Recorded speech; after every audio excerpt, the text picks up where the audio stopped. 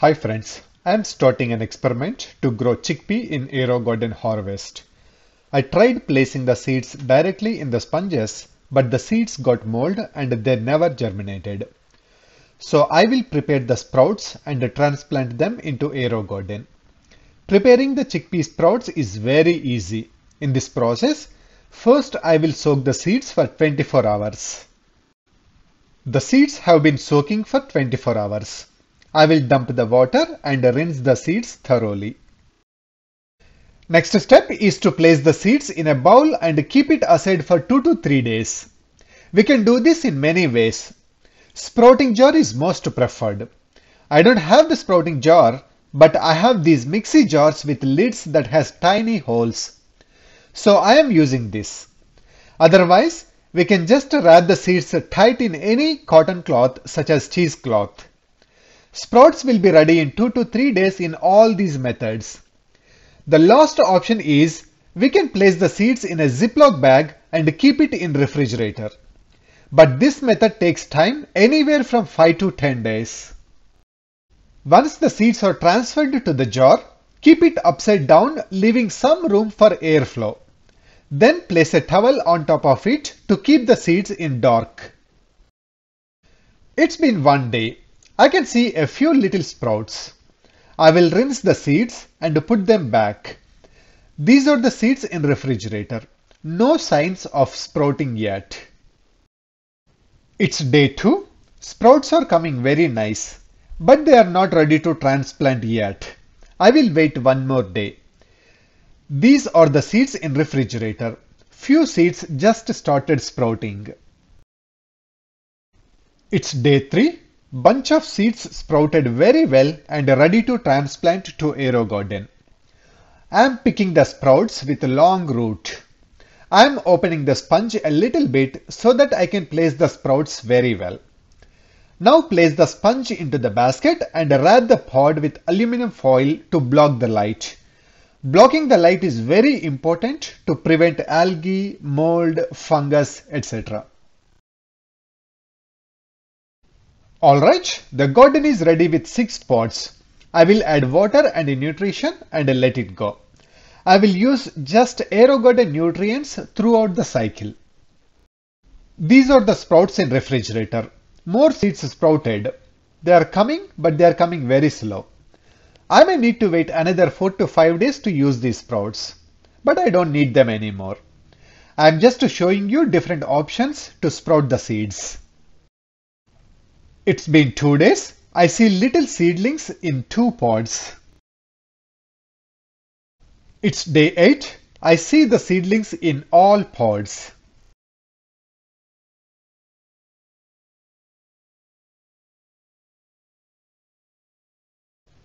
Day 10.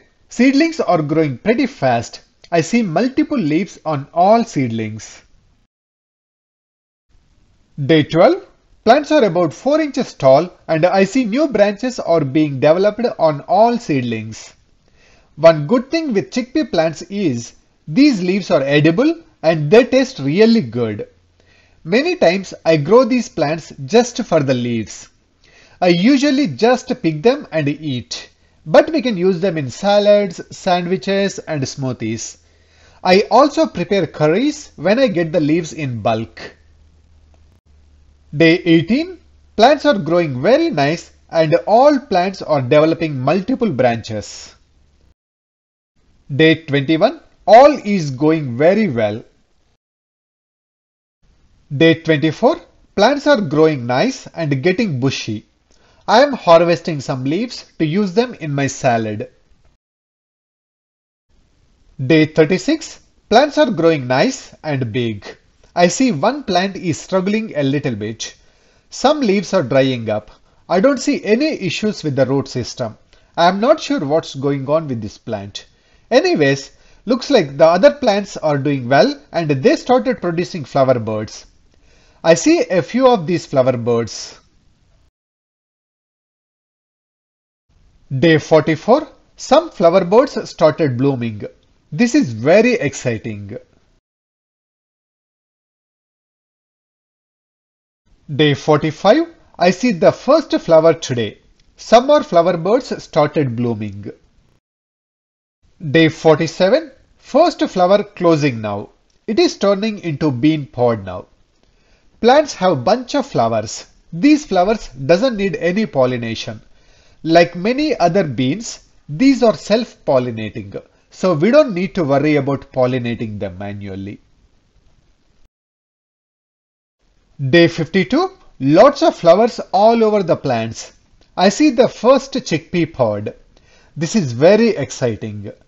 Plants are super bushy and touching the lights. Some branches outgrew the lights, but most of the branches are under the lights. So it is all working out very well so far. Day 53, look at all these beautiful flowers all over the plants. And here is the first chickpea pod. This looks amazing. Even though the pod's looking big enough, the chickpeas inside the pod will take time to grow big enough. Day 58. Now I see the chickpea pods all over the plants.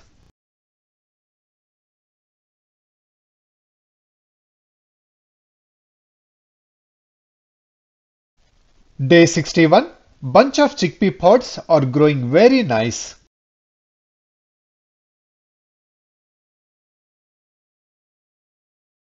Unfortunately, one of the plants is almost died, but the rest are all doing fine.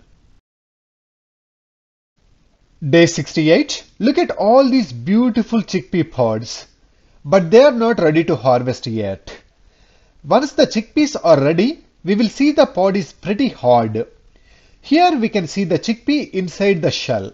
Not clearly though, but the dark pod inside the shell is the chickpea.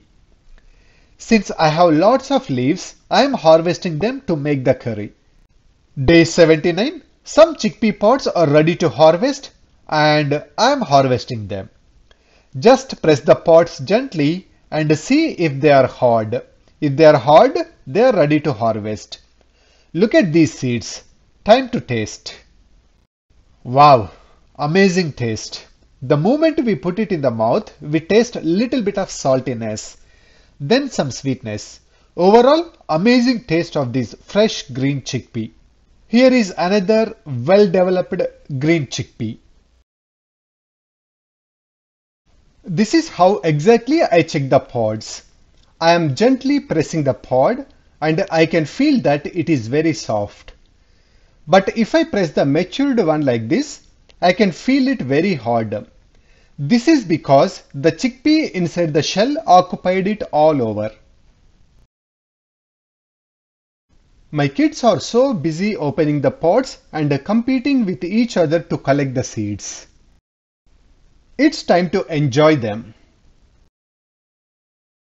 I like it.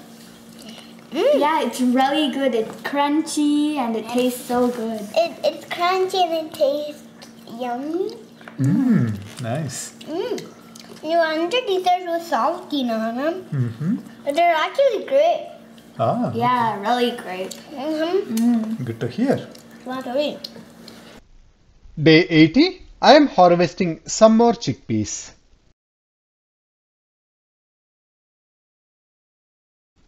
Day 90. Looks like the plants have reached the end of their life. They are not healthy as before. I am harvesting all the chickpea pods and call it done. Here is my final harvest. Overall, I enjoyed this experiment. The amount of chickpeas I got is very little, but it is a lot of fun watching them grow, opening the pods, eating them fresh out of the pods. It is a lot of fun for the kids. I also enjoyed eating the leaves fresh out of the plants. So give it a try if you want to have some fun with aero gardening. That is all for now. Thanks for watching. Happy aero gardening.